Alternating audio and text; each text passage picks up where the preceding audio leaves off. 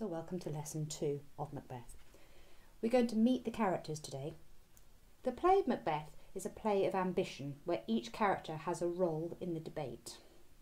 And the question that Shakespeare poses to his audience is, what happens when ambition takes over a good man?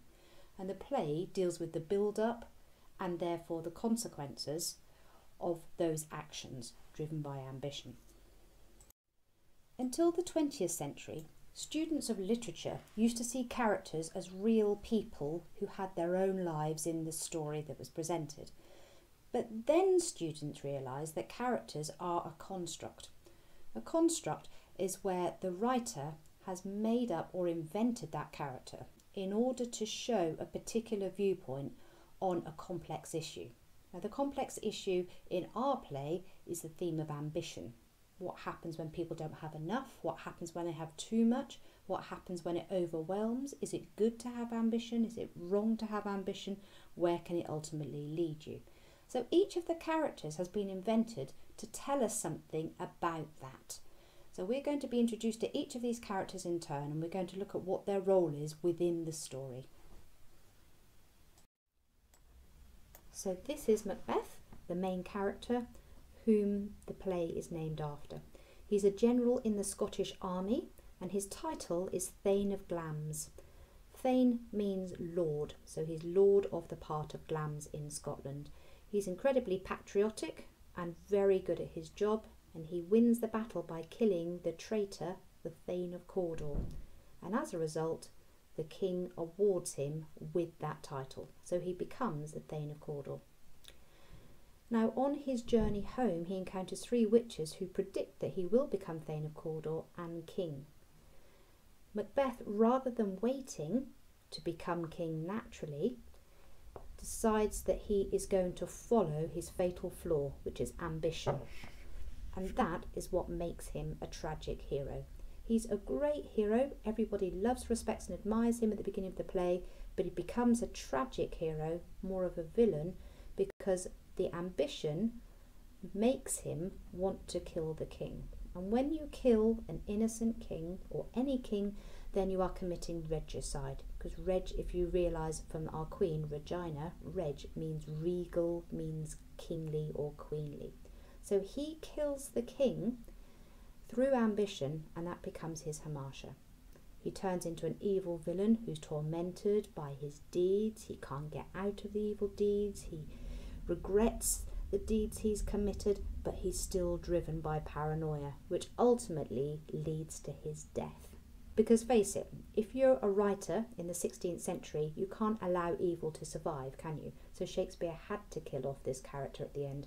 However, there is an element of sympathy that some viewers have said they felt for Macbeth, because, okay, he is ambitious, but at least he's led his ambition through to the end. He never really changes his mind, and he's determined to keep that crown on his head, even if it is a fruitless crown and doesn't provide him with any heirs. So this is Lady Macbeth. She is wife to Macbeth.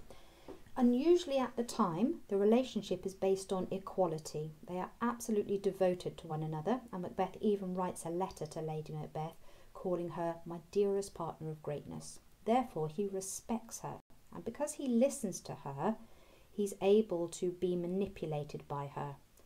On the one hand, the witches have planted this seed that one day Macbeth might become king. On the other hand, Lady Macbeth exploits that weakness, that desire to become king, and her ambition drives him forward. She organises the murder of King Duncan, which Macbeth himself must conduct, and therefore opens the path for Macbeth to realise his true ambitions. She does it because she cares for him, she's proud of him, she thinks he's got it in him, but she does believe that he's too innocent to carry it out himself, which is why she organises it for him.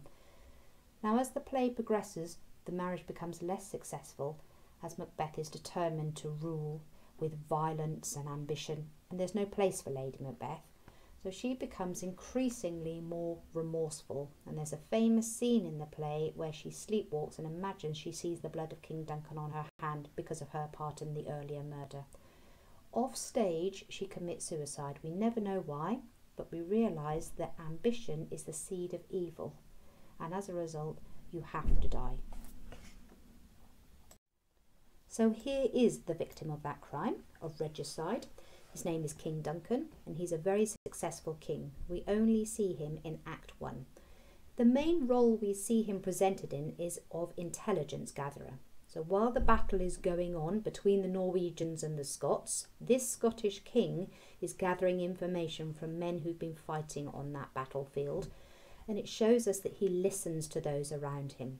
He's not ambitious. He doesn't seek to dictate or control. He rules by consensus, allowing his lords to provide him with the information so he can make the best decision for his country. He's described in the book as meek and mild, and we see him as the entirely innocent victim. It's his generosity which ultimately leads to his death, because he gives the title of Thane of Cawdor to Macbeth. When he is staying at Macbeth's castle after the battle, he's opened himself up to the fact that he could be murdered because his guards are not protecting him as he sleeps in his bedchamber. So this man's not ambitious, he represents goodness. Here we have Malcolm, the eldest son of King Duncan. There is another son called Donalbain, but shortly after the murder has occurred, he vanishes. He goes over to Ireland. We don't hear him anymore. So Malcolm believes in the rule of succession. So that is that a king has a son, and the son becomes the king, and then that king has a son, and he becomes king in a long line of succession. And he's a firm believer of that. So when Macbeth suddenly becomes king, because Malcolm has fled to England, one for his safety, and later two, to raise an army against Macbeth, there's obviously a gap there, a power vacuum. So Macbeth fills that, and Malcolm is absolutely furious. He believes in values of goodness, loyalty and justice. And that's why his ambition is not one about self-greed or power. His is to restore that natural order of the rule of succession. And he does achieve that at the end of the play. Banquo is also a brave warrior. He fought on the battlefield with Macbeth at the beginning of the play, but he's a nobleman and he doesn't have as much status and authority as Macbeth, who is a thane. Banquo during his lifetime represents goodness because he questions the superstition of the three witches who predict that Macbeth will become king, but that Banquo's sons will become king. The quote is, "Thou shalt get kings." This role of Banquo is the what-if character, and I call him this because you ask yourself, what if Macbeth had acted in the way that Banquo did and he had ignored the witches? If this had been the case, then none of the tragedy that unfolds in the rest of the play would have taken place. The rebuke goes beyond Banquo's life though, because when Banquo begins to show suspicion between Macbeth becoming king and Duncan being murdered, trying to put two and two together and coming up with 4, Macbeth is so paranoid that his power will be taken away from him that he arranges for 2 murderers to kill Banquo. After Banquo's death, this is not the end of Banquo's story. He returns to a banqueting table that is there to celebrate Macbeth becoming king by sitting as a ghost on what was Banquo's chair in life. So he sits on the empty chair, pointing his finger at Macbeth, rebuking him, letting him know that he is aware that Macbeth is a murderer. And so the role of this character goes beyond the simple life of the character.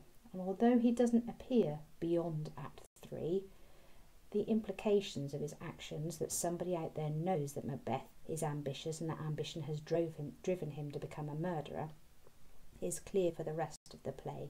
So this character is not ambitious, and he is the foil, that's the opposite to Macbeth.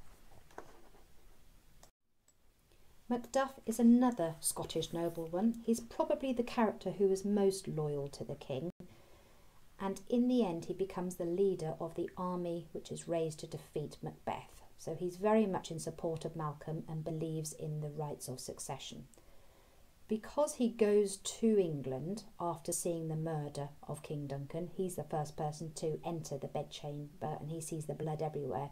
His words are, "Oh, horror, horror, horror."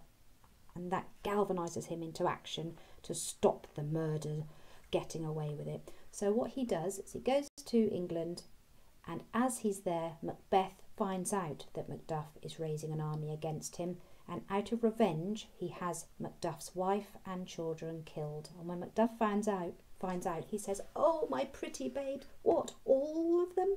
All my pretty babes?" And he is so much in a state of despair that he is encouraged to take that grief and place it into righteous anger. So he becomes a revenge hero, which is the complete opposite of foil to Macbeth. And he sees the restoration of order as his key ambition. It becomes a crusade for him. So it becomes rightful that Macduff is the one to kill Macbeth at the end of the play, and therefore restore order for Malcolm, who becomes the new king. Right, so here are the last characters now. They're known as the Three Witches, or the Three Weird Sisters, or sometimes they're known as the Hags. They're not actually sisters. We never really find out what they are, and that's intentional. They're meant to be very vague and ambiguous so that the audience can make up their own mind about the power they have within the story. Some people think they're just meddlesome characters. They're involved in a mischievous plot. They think it's a bit of a joke to tell Macbeth that he will become king one day. Other people think they have no power at all. They've said this idea, but the seed for ambition was already planted in Macbeth's head, so therefore they're just, quote, bubbles on the earth. Even Macbeth says, "What are thou?" not "Who are thou?" They provide the prophecy at the beginning of the story: "We shall become Thane of Cawdor and king hereafter." And then when Hecate, their queen, finds out, she's absolutely furious, but she makes an even more sinister suggestion in Act 3, and she predicts that Macbeth will become consumed with his own ambition and that he will believe everything the witches said and he will go back to the witches, which is exactly what happens in Act 4. And he returns to the spell, double, double, toil and trouble, fire, burn and cauldron bubble.